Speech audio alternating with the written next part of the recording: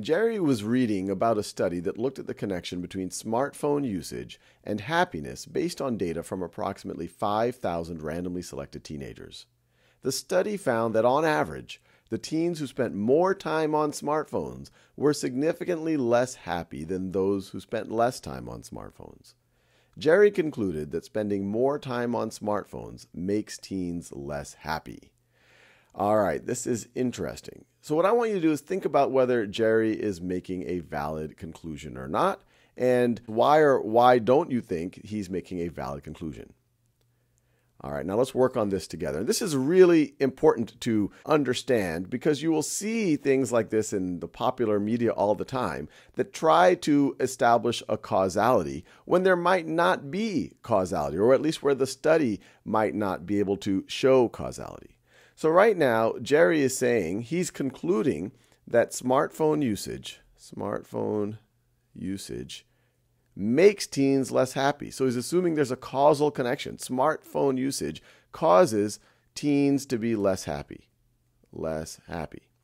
Can he actually make that conclusion from this study based on how it was designed? Well, the first thing to ask ourselves is this an experimental study that is designed to establish causality? Or is it an observational study where we really can just say there's an association, but we really can't make a statement about causality? Well, an experimental study, he would have had to have a control group and then a treatment group, sometimes called an experimental group. So I'll say that's control group, that's the treatment or the experimental group. And then you randomly assign folks to one of those two groups. And then you would make that treatment group use the cell phone more and see if they are less happy. That's not what happened here. What happened here was an observational study. In this study, we are looking at two variables. So you have your smartphone usage, and then you have the teen happiness. And they took these 5,000 randomly selected teenagers, and they figured out their smartphone usage and their happiness, maybe with a survey of some kind. And then you could plot those data points. You would have 5,000 data points. So this data point right over here would be a very happy teenager that doesn't use a smartphone much.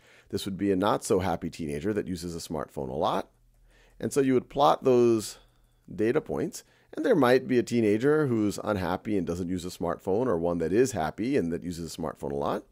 But you could see there's a trend, there's an association that in general, the teenagers who use the smartphones more seem to be less happy, and the teenagers who use the smartphones less seem to be more happy. But it's important to realize that the causality could go the other way around.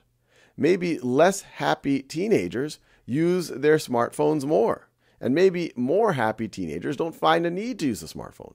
Or there could be some variable that's not even being observed in the study that has a causal relationship with both of these. So there could be some other variable that might cause someone to be less happy and use their smartphone more.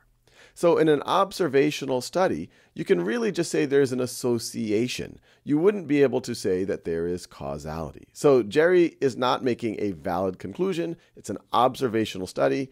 We've only established an association, not causality.